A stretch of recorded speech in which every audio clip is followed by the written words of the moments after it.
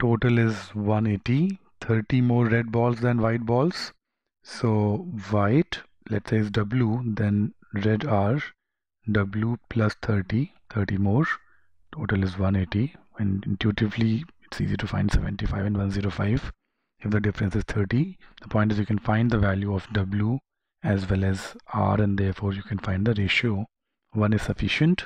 Look at statement 2. I know W upon 180 minus W is what it is, the current ratio, and then it says that if the number of white balls is increased by 25, so W plus 25 upon the red still remain 180 minus W, the ratio will be 21 upon 20. We will be able to cross multiply and find the value of W, and thereafter find the value of red balls also. So we'll be able to find the value.